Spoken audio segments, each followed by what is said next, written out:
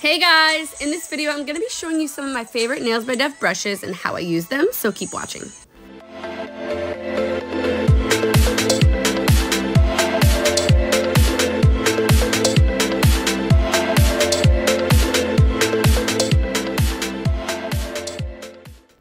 Hey guys, as you guys know, I own my own line of nail art brushes and we're going to be going over some of my favorites, starting with the As If Ombre brush. This is my all-time favorite brush for doing gel ombre. The two gel colors I chose are I'm Sprung and Be My Lover Blue. Now, I went ahead and I cured the pink base, and now you'll see me putting blue on 1/3 of the nail evenly across the top. Now the angle that you hold your brush to the nail is very important. As you see, I'm going to be doing some up and down strokes flush to the nail. If you're too bent in like this, you're going to leave streaks. And if you're too high up like this, it's not going to touch the nail as good at all.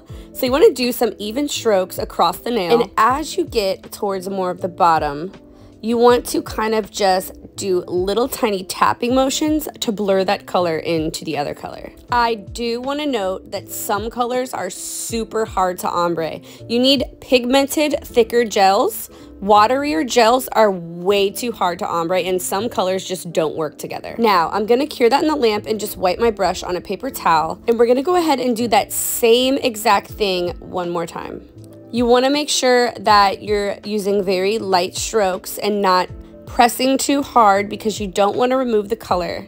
And like I said, make sure that your angle of the brush is not too far bent in because you don't want to leave streaks. I do want to note again that yes, I do use this brush dry with no alcohol. And look at how beautiful this cotton candy ombre is. I'm obsessed. After each use of all my brushes, I always clean them in 70% alcohol. With all my brushes, I always swirl them around in the alcohol, lay it on a paper towel, get all the alcohol and paint out of it. If you need to repeat this step twice, go ahead and do that. Once is usually fine with the ombre brush though. Moving on, we have our first most popular liner brush. This was the first brush I ever launched when I started my website, and it is great for all kinds of nail art. This is how I load it when I'm doing a very thick line. You see I have kind of a ball and I have more of a thicker situation going on my brush. The key is using the same pressure as you go down the nail to get a nice thick straight line and going nice and slow. And if you want to get a thinner line, it's a lot trickier, but it's definitely possible with this brush. You just load up the brush a lot less paint, and you want to use the very tip of that hair with the lightest pressure you can to get that nice thin crispy line. Now on this nail we're going to paint a Powerpuff Girl. From the Complexion collection, I'm using the shade Baby Doll to get the skin tone. We're gonna do like a sideways oval for the head. This brush is good for filling in big areas very quickly, for doing thick lines, thin lines, and it's also an amazing brush for doing French tips. Now recently, this brush right here has been my secret weapon. I use this in all my videos. This is the 9mm brush. It's a great brush for beginners and advanced artists because the length is just perfect. It's not too long and it's not too short. This brush also includes a cap, and you can get really thin lines with this brush and thick lines too. It has absolutely amazing control, and I honestly can't say enough good things about this brush. I just am so obsessed with it. After laying down Bubbles' hair, because we are painting Bubbles, the Powerpuff Girl, we're gonna go ahead and just draw out her eyes. I promise, slow and steady and the same pressure. If you have to balance on your pinky like you see me doing up there, it really helps control your brush when you're doing nail art. Now, we're just going to draw out her two little arms right here, which are two little ovals. And then we're going to use that color Be My Lover Blue that we used earlier for the body. And then we're going to take my white liner gel and add two little legs. I'm going to go ahead and use that same blue to add the blue into her eyes. And right about here, you're gonna see me make a mistake. Yes, I make mistakes, but let me show you how I clean them up. Now, the best brush for cleaning up mistakes is this Slim Shady blender brush. Not only is this brush amazing for shading and blending small areas in characters and nail art and stuff like that, it is awesome for cleaning up little mistakes. Look at this. I just used a tiny bit of alcohol and then I just go ahead and clean up. And it's such a good size to get in them small mistaked areas. Now this is the tiniest brush of the fam. This is called the Micro Detailer brush. It is a great brush for drawing circles. It has absolutely amazing control. I know some really popular artists that use this brush, and this is the only brush that they like to use. I personally like a little bit of a longer brush, but some people just use this brush only for painting portraits. It's insane. So really it's all about your preference, whether you prefer a longer liner brush or a shorter medium liner brush. Now you see me that I switched back to my 9mm and I tried to capture this footage of getting this tiny line, but of course my glove got in the way. We're gonna also draw out her tiny little mouth right here, and pretty much using that same 9mm brush, I'm just gonna fill out more details on her body, just outlining her arms. And when I get to the outside of the character, you are gonna see me in a second switching to the Hella Cute liner brush for that. We are going to add her little hair tie thingies up here using the blue and doing 2 little circles on each side. I'm using my Micro Detailer brush for this and just outlining the circles. Now, when it comes to being fancy, this is definitely the prettiest brush that I own.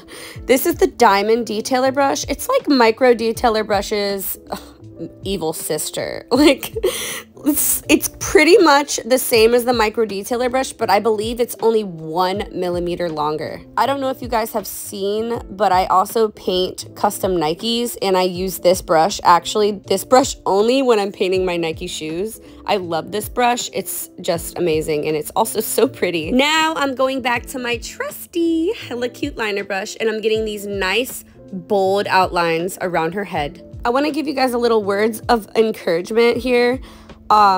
You should see what my Powerpuff Girl used to look like.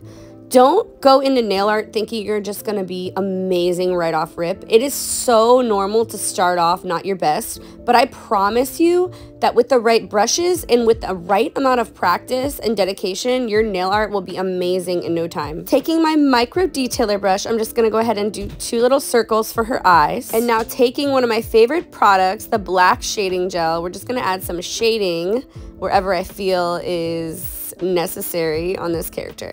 Down below in the description, I'm going to link my website, so if you guys want to purchase anything that I use in the video, everything in this video can be purchased on my website. Now, I wanted to add some cute little butterflies to this set, and wait till you see how cute these came out. I'm taking my super pigmented NYX Splat orange liner gel, and I'm just going to be like outlining the outside of this butterfly. I did cure the yellow first, and now I'm going in with my Slim Shady blender brush, and I'm just going to be kind of giving this butterfly some cute little ombre wings. I'm also using this brush dry. It does not have any alcohol on it at all. If you want to add a tiny little bit, that's fine, but do not overdo it. If you add too much alcohol, it can make your colors run and it can pull color away, so your ombre will not ombre. It won't be what you want it to be. Another version of this brush is the Little Baby Blender. That was our first released shading brush. It's just a cheaper option.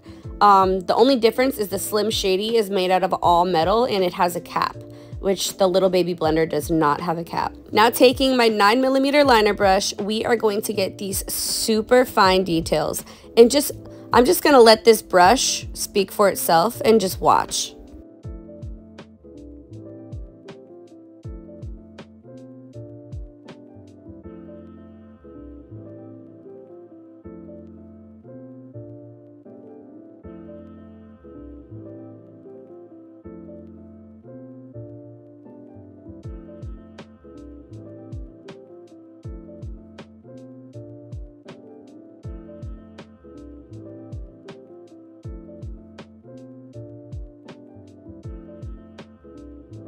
I also decided I was going to add some cute little white dots on the butterfly to top it off. And to finish off this nail, I'm using my favorite matte top coat. I cannot stress this enough. This matte is the best matte I have ever touched. Not only for the reason that it makes it super matte finish, but it won't smear your black liner gel. I don't know about y'all, but when I have used the wipes that are no wipe mattes, it always happens to leave streaks or to smear my black liner gel. And with this one, you have to wipe it with alcohol, so it's lacking a property in the formula that'll make your black liner gels run. So that's a plus. All right, now we're gonna take my glow in the dark pigments and we're gonna be showing you the pressed pigment brush. This brush is good for doing little ombre effects and airbrushy effects and applying pigments. So I cured the white. My white does dry with a tacky layer. So after curing it, I'm just pressing the glow powders in little different areas. And I feel like it kind of gives it like a cool springy tie-dye effect. I actually want to play again with this and see if I could actually do a tie-dye spiral kind of nail art design with the glow powders. I think it would be so cute, and I just really like how these colors came out. So a tie-dye whole set with this would be so cute.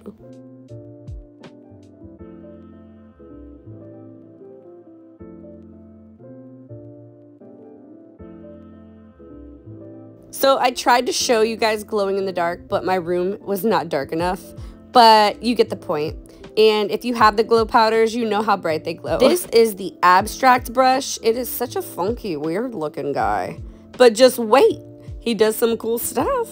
I just decided I was gonna do some cool abstract-y strokes. This would be such a cool nail to do with like a grungy, maybe like bubble letter graffiti style set with some cool character art. You guys know I've done a ton of this kind of style in my nail art if you know my work. I just really like how this nail came out and I love this abstract style. Next, we're gonna be taking the color Rave Girl. Look at how beautiful this pink is, by the way. Oh my gosh. And we're going to be using the glitter brush. This is the glitter fan brush and it's for applying ombre glitter effects. And let me just show you. I'm using the Disturbia glitter, and after I've cured my pink, I added a rubber base coat and cured it so it would be sticky. And then I'm just tilting the nail downwards and doing some little strokes and letting the brush do the job of kind of just creating this beautiful glitter holographic ombre.